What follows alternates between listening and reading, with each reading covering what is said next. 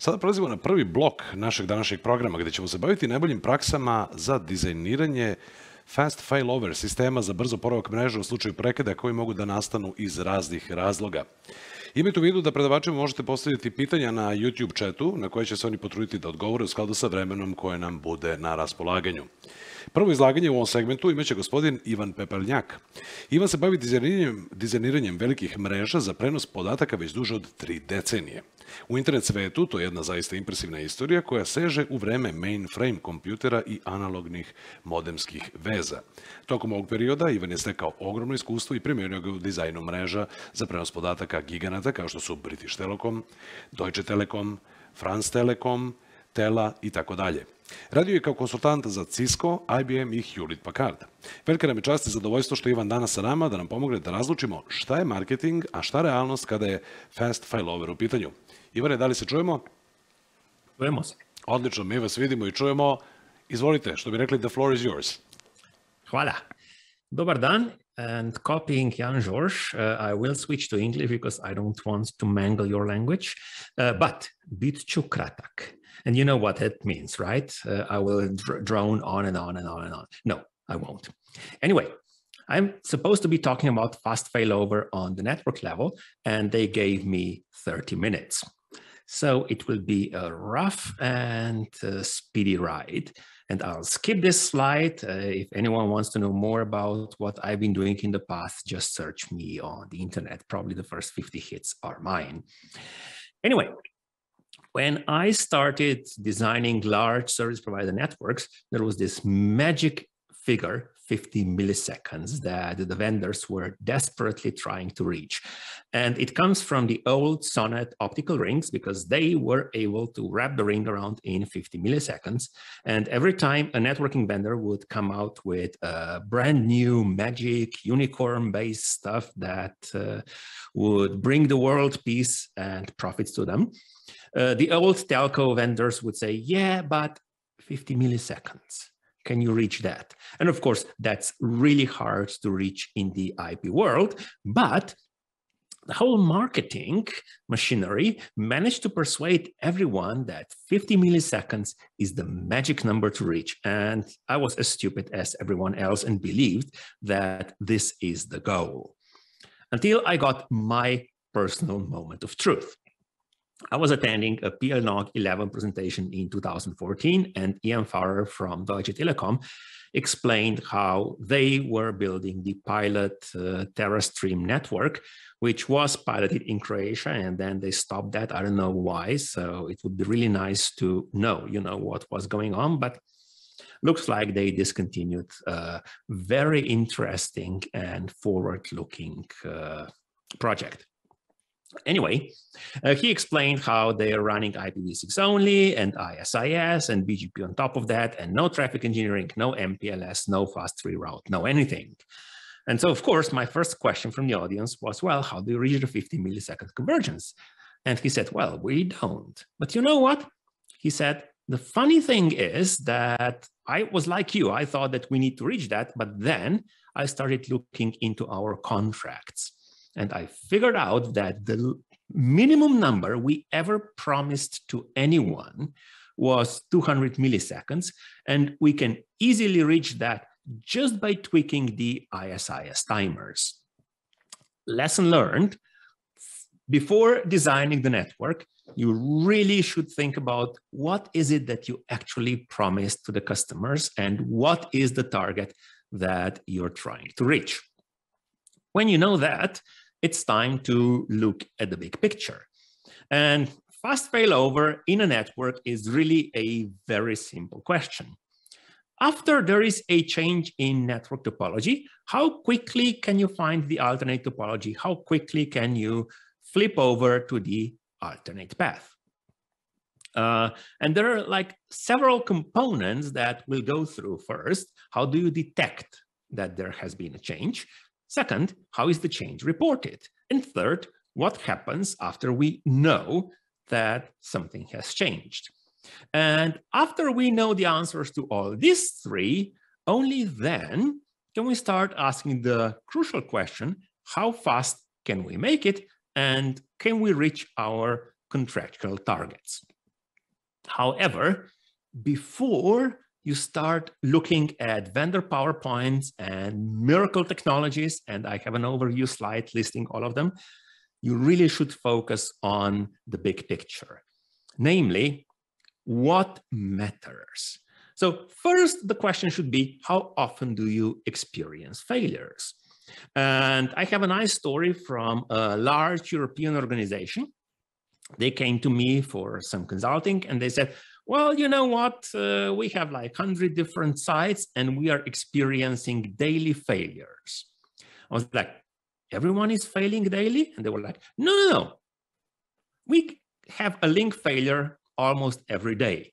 I said, well, you know, if you have a link failure every day and you have 100 sites, that means that an average site experiences a link failure every 3 to 4 months. So maybe that's not that bad, but what's the impact of that failure? And they were like, yeah, some voice calls are lost. Okay, so some voice calls are lost every 3 to 4 months. Is that really something that you should spend your energy on? Like, maybe, but can we, you know, make the conversions faster? And I was like, okay, what's the acceptable convergence time? And yet again, they didn't know, and 50 milliseconds in their case was totally unrealistic. And so we agreed that they will start running BFD on all the links, and then after 2 weeks of monitoring, we'll sit down again and reconsider. So you, as a service provider, as a network operator, you must know the answers to the third and the fourth question. What is the acceptable convergence time and how fast is good enough? And obviously, a failure of a customer link, well, a failure of a business customer link is totally different from a failure of a residential customer link, and it's totally different story if we talk about core links. So optimized core links, the other ones, maybe not so much. Anyway, after 2 weeks, those guys came back and they said, this is ridiculous. This is so bad. We cannot live with that. We are losing a BFD session every hour or so. So obviously our network is not good enough. And my first question was, well, what did you set the BFD timers to? And they were using some really aggressive timers. And I was like, do you really need them? Remember, what is acceptable convergence time? And they agreed that maybe they overdid that. And then I said, well, increase the timers to reasonable values and we'll reconvene in a week or so. A week later, they had no failures. So always, you have to figure out how fast is good enough. You have to figure out what is acceptable. And then you have to balance your urge to be fast with the false positives that you will get if you try to be too fast. And do keep in mind that if you're converging too fast, that will only make your network unstable. For example, let's say you have a flapping link that goes up and down twice a minute. And every time the link goes up, you converge onto that link. And every time the link goes down, you flip over and the traffic goes to another link. This only makes your network unstable. So be conservative. Network stability might be more important than the urge to converge in 50 milliseconds or so. Now let's slowly go into the components of the convergence time. And there are generically 3 components. You have to detect the failure. You have to realize that you have to find the alternate paths. You have to find them. And then you have to update the routing and forwarding table. No one wants to talk about the first one. No one wants to tell you how they do the third one, claiming it's their secret sauce.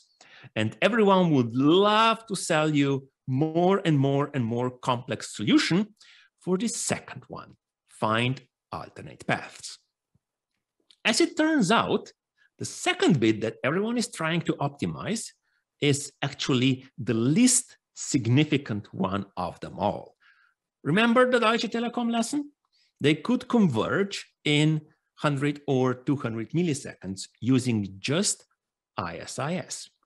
Now, obviously, if you can detect the failure in a millisecond, 200 milliseconds is a long time.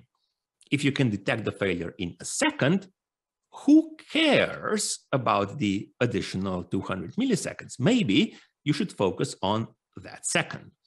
Which brings me to how are we going to optimize failure detection? And if you're really lucky, you own the cable, or your devices are connected directly to a fiber optic cable. And then it's very easy to detect that the link is down because the light is gone. However, the light might be gone in one direction, but not the other, which means that now you have a unidirectional link. So how do you cope with that? If you're lucky and you are either connected to a fiber or a lambda, so you are connected to a bit stream, then with 10 gigabit Ethernet, and I think also with gigabit Ethernet, but don't quote me on that, you have link fault signaling built into the Ethernet itself that detects unidirectional links and all the other stuff. If you have to rely on something like LACP for port channels, the minimum you can get is 3 seconds. That's the fast timers. Cisco's UDLD is not much better. Ethernet CFM connectivity and fault management is not much better. BFD is an interesting one. It depends on how it's implemented. If it's implemented in hardware on the line cards, then yes, you can get to tens of milliseconds. If it's implemented in the CPU, then don't be too aggressive, because any glitch overloading your CPU, like receiving 1 million routes from BGP, will slow down BFD, and you might lose the links because the CPU is too slow to respond to the BFD messages. So be careful, as I told you already, with aggressive timers unless the failure detection protocol is implemented in hardware on both ends. And sometimes it's really hard to get the information from the vendors what actually is implemented in hardware and what's not. For example, one of the data center switching vendors had this nice BFD offload feature where they offloaded BFD into the switching ASIC.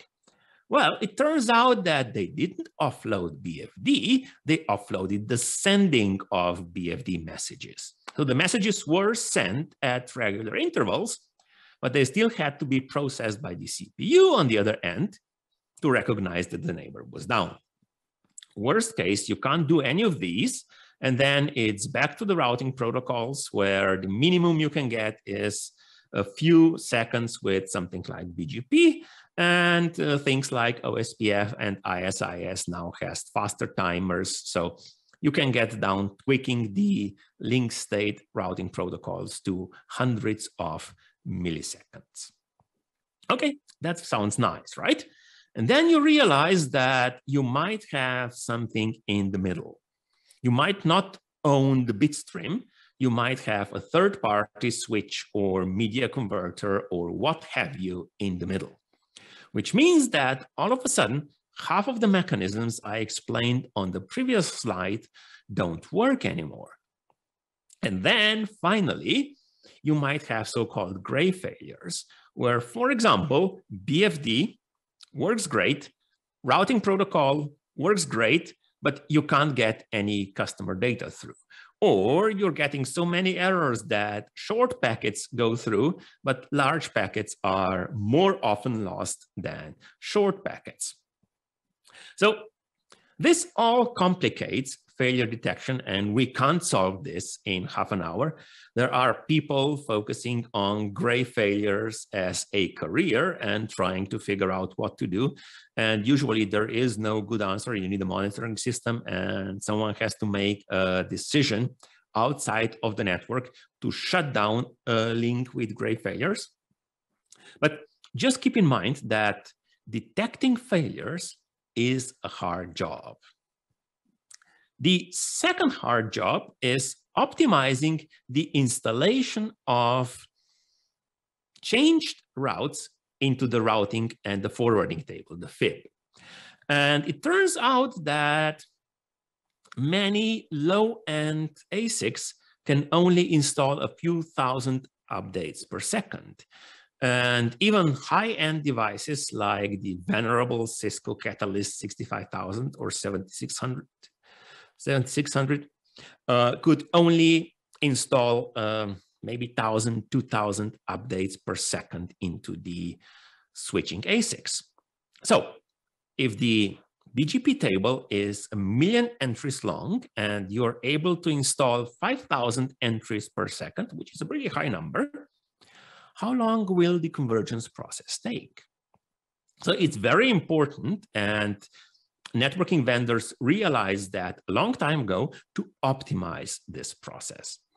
And the only way to optimize this process is so-called prefix-independent convergence, where the external prefixes really point not to the actual next hop, but to the BGP next hop, and the BGP next hop points to the actual next hop, which points to the interface, which together with the next hop points to the ARP table that is needed to send the packet to the actual next hop.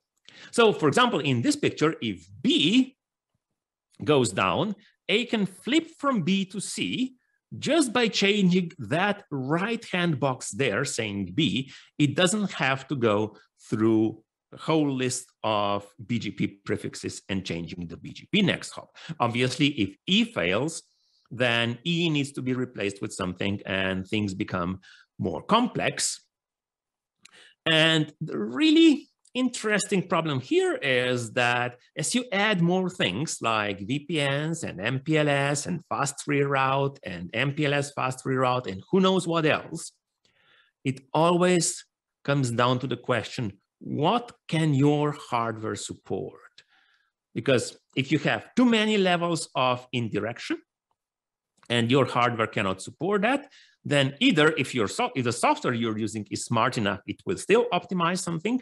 Worst case, it will go back to being simplistic and replacing everything. And in that case, you will have the convergence speed you deserve. And it's really hard to get any information out to the networking vendors specifying exactly how their hardware works. In particular, if they're using third-party switching silicon like Broadcom silicon, which is used in many data center switches, for example, because they had to sign such a crazy non-disclosure agreement with Broadcom that they cannot tell you what's going on behind the scenes. Okay, time to recap. What can we do?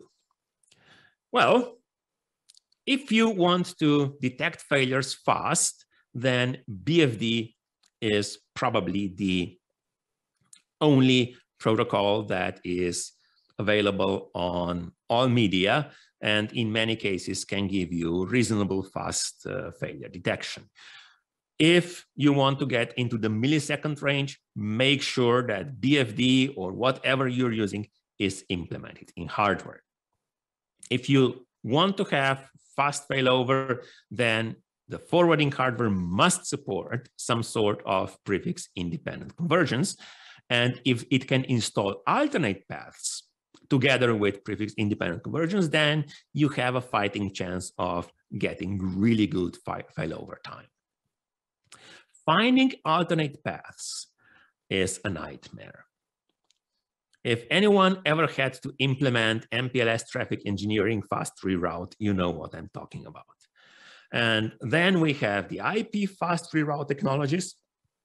Loop-free alternate is a very simple one. And then you have the remote loop-free alternate and topology-independent loop-free alternate and segment routing. And these things are just getting more and more and more and more and more complex because the networking vendors are trying to solve the problems of bad design with ever more complex technologies because, you know, complexity sells.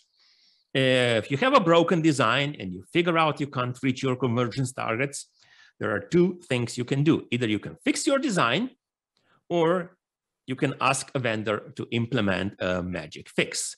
And people prefer to believe in magic fairy tales from vendors instead of fixing their designs for whatever reason. So adjust your expectations and design your network accordingly. So set realistic targets, figure out what are the most common failures, and please focus on the common failures. The networking engineers love to focus on the most exotic possible failure and spend an enormous amount of time trying to figure out how to solve that exotic use case instead of focusing on the daily business and making the network run reliable every day. Second, design your network. And here on the right-hand side, this is the picture yet again from the TerraStream design. They decided to use lambdas on that black optical ring so that every aggregation router had 2 direct links to 2 core routers. So the failover is a piece of cake.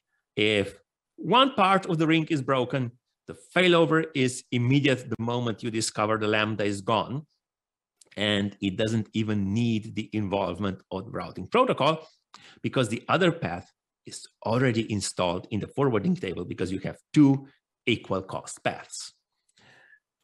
If you can't do that, then, well, as I told you, identify the components of convergence time, focus on the largest one, optimize the largest ones, and please avoid the snake oil of non-stop forwarding and stateful switchover and graceful restart and non-stop routing. These things are great in certain very narrow niche cases. If you want to deploy them to improve your convergence time, you will just waste your time. And finally, remember that triangles are better than squares and rings really suck. So try to design your network as triangles, not as rings. And that's it from my end. And I hope I'm sort of on time. And if there are any questions, I guess I'm a bit over time. So just send them over to me via email and I'll do my best to answer them. Thank you. Thank you very much, dear Ivan. So far, no questions live, but if there are any questions, you saw all the email addresses, so you can write to Ivan. Dragi Ivane, hvala još jednom na ovom izlaganju. Zaista je bilo sjajno. Hvala.